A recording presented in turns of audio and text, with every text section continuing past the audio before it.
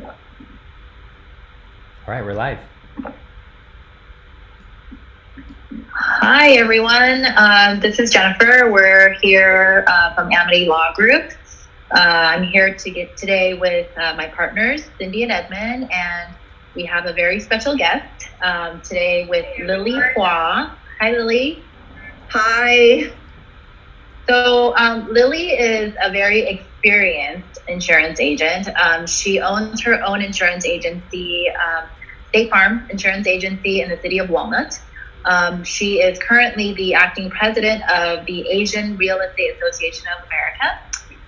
And so today we have Lily here to talk about all types of insurance. I know, here at Amity, we try to provide as much information as we can to our clients and to our viewers, things about how to manage and minimize your risk.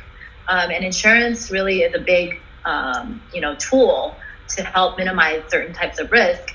So today, Lily will introduce to us, all sorts of different type of insurance to see what could be applicable and helpful to you. So Cindy, maybe you could pose the first question to Lily. Hey, Lily. So one of the big topics that I always bring up with clients who come into our office who are seeking asset protection is obviously insurance, that they make sure they have the adequate insurance coverage. And in particular, we go over umbrella insurance. A lot of people haven't heard about umbrella insurance.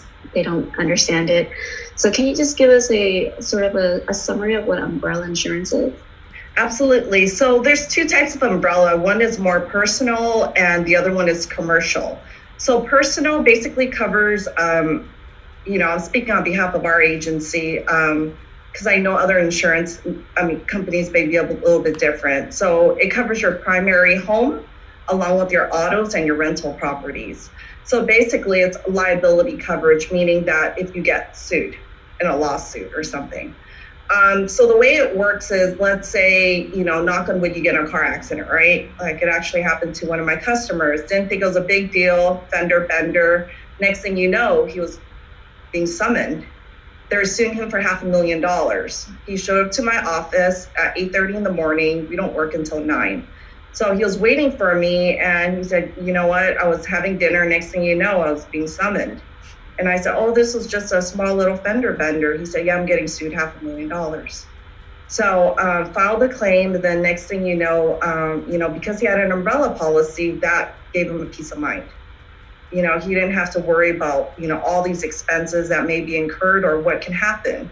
Because when people have assets, that's the scariest thing, right? One little accident can damage you. So a lot of times what we do in our office is, if they do have assets, personal or commercial, whether it's investment, whether they have a lot of rental properties, we want to make sure that they have that umbrella to protect them just in case of a lawsuit. So why have umbrella if they already have a policy, an insurance policy on the car or an insurance policy on the house? So it's basically additional coverage on top of it. So a lot of times people may, have like 10 autos, right? And, maybe 2 of them only have a $1 million each, but the other ones don't. So this gives you a whole big picture of all the coverages that you need. Excess liability just in case of a lawsuit. So the way umbrella works is it follows you anywhere in the world. Meaning that if you rented a car, like let's say in Europe or something like that, and you needed that extra protection just in case of a lawsuit. So you can call, your insurance company for that protection, just in case. Okay. And then if the umbrella policy, does that cover everyone in your household, or how does that work? So the way they quote the umbrella is basically, that's a great question, per driver. So let's say there's 2 drivers with 10 cars. We won't rate you on the 10 cars. It's only 2 drivers. So 2 drivers can only drive at one time, right? So we only rate the drivers, how many years experience, how's their driving record, and that's how we come up with the amount. And if they have rental properties, we could put the rental properties under the umbrella as well. So for State Farm, does the policy, is it like an individual policy per driver? Yes, or can correct. you lump it in as husband and wife have one umbrella? Correct, yes. And it can cover up to 4 rental properties. Okay. Okay. So Lily, I have questions regarding auto insurance. I received a letter last week from my insurance company telling me that I'm going to get a refund because there's not a lot of driving going on. My team and I have been very busy answering these questions. Yeah. So with the Department of Insurance Commissioner Ricardo Lara, back in March, he issued a notice to all the insurance company asking us to provide a grace period for our customers. So the grace period was from March to May. So some of my customers call and say, oh, do I not have to pay for insurance anymore? I said, no, it's a grace period. So after that, you have to pay. It's kind of like delaying your payments. In May, another notice came out that it's been delayed again. So there's a lot of grace period out there. However, it's just an extension for you to help, with the situation. It's not like you don't have to pay for it. But a lot of companies are giving refunds. So you may be getting dividends through a check, or you may be getting dividends through your monthly account or during a renewal. So call your insurance agent, let them know, you heard on the news or what are you guys doing for us? So we've been getting a lot of calls like that. Our customers asking us what we're doing as an insurance company to help, because a lot of people are not driving, right? A lot of people are not driving, working from home. And also one other thing is a lot of people are calling us to tell us to suspend their coverage or cancel their insurance policies. But very important to know, if you're financing your car and you have to have comp and collision on there, we cancel your insurance. What's going to happen is your finance company is going to come back and ask you to go back and charge you for that. So talk to your insurance agent, see how you can, maybe modify your coverages, but don't cancel it, because sometimes they may charge you for that later. Do you think that COVID-19 is going to affect future premiums? Like, is it going to go up? Is it going to go down? Is it going to affect it at all? We're hoping it's going to go down. With our agency, what we're doing is, and I think, it's people are driving less. When people are driving less, that means less accidents. So, we're projecting to have a rate decrease in the near future. And it's not just our company, but I'm sure a lot of insurance companies probably feel the same way, because there's a lot less accidents now and people are driving less. So I'm crossing my fingers that, there's some good news soon of rate decrease. Save us some money, right? Oh, nice. Yeah. Do you think it's a good time to, for people to just shop around, call you, and maybe see if there's any better policies? Like, is there anything that's going on that's new right now? So, yeah, it's really important to build a relationship with your agent, right? Because if something happens, you want to make sure you are properly covered, which I'll talk to you about, going over, making sure you go over, if you have a home, make sure you understand your coverages with homeowner, right? Mm-hmm. Something happens, pipe burst, fire, theft. You want to make sure that whatever you have in your house is properly covered.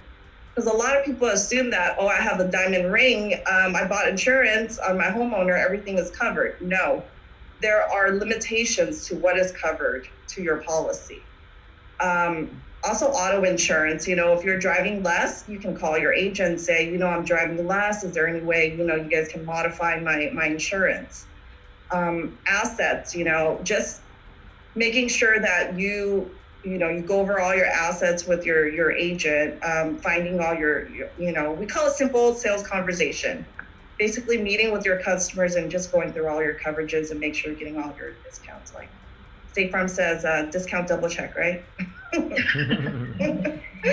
So Lily, you mentioned, the home now, the auto. What about for businesses? I know, especially in the past few days, there's been a lot of issues with vandalism and looting of businesses. Is there something insurance-wise, like does it cover looting in this situation? Yeah, that's a great question. With all these businesses, you know, it's really sad because the only time you look at your business policy is when something happens. And when it actually happens, it's too late already, right? You can't go back and add the coverages. Some of the standard coverages include like property. So when we do a quote for a business insurance, a business policy, we would ask them, do you have any tenant improvements? Did you build anything extra? How much business property do you have? Basically your inventory, your equipment. What about liability?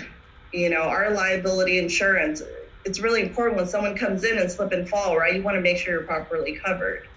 Loss of income is something that I know that a lot of businesses are probably either filing a claim or questioning agents. Is that something that's covered because my company got shut down, right? My business shut down.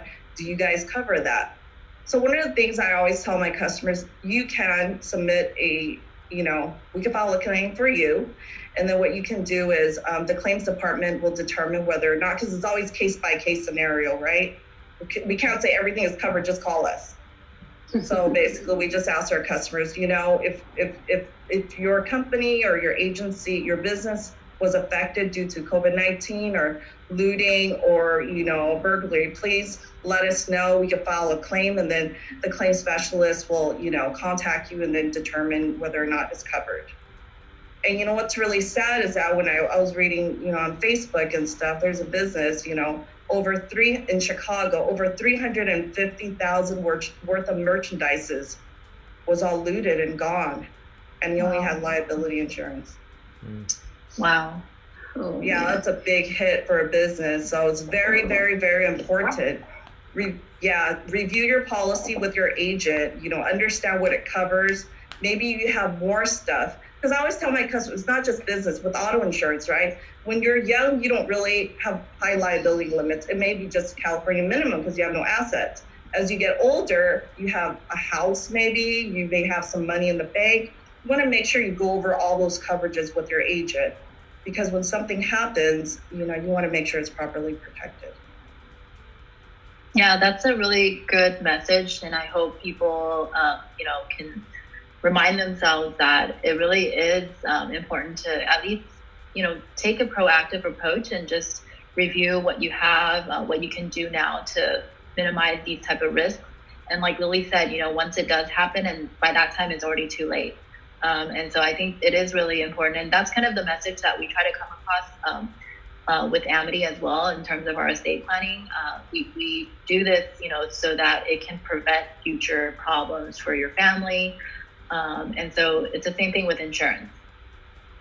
Yeah, and I always tell my customers, I don't know if this is true or not, but I heard it somewhere. There's more lawyers in California than anywhere in the U.S. Is that true or no? Probably. Yeah, probably. I wouldn't be surprised. Yeah.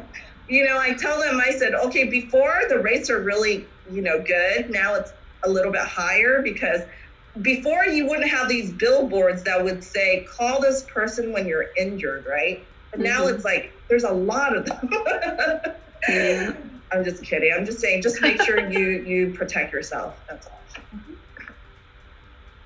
All right. So we have listed on the video Lily's contact information. Her URL is lilyismyagent.com. Correct. Yes, and you could check us out on Yelp as well. Perfect. And so that concludes our live video today. Unless there's anything else you guys want to add. Anything else? Oh, one thing. Thanks. So Lily, you mentioned earlier that diamond rings aren't covered for home insurance. You have to buy a special policy for that, personal article policy. See, I didn't know that. Yeah, it's up to like $1,500. Yeah, if you have like over $5,000 ring, definitely get a separate policy. It's a lot more inexpensive than you would expect. Maybe $200-300 a year. $1 a day will protect your ring, just in case you lose it or something like that. Yeah. Wow, $1 a day. That's like Have you been more busy during this time, or has it been about the same? It's been busy reviewing policies, calling customers about their discounts. Other than that, it's been a little bit slower. We're just contacting our customers to let them know, there is a grace period. However, it's best to make your payments if you can. And doing reviews, policy reviews. We hope things pick up. Just call us. All right, everyone. Hope everybody stays safe. Contact Lily if you have any insurance questions, and we will see you guys soon. Bye. Thank you. Bye.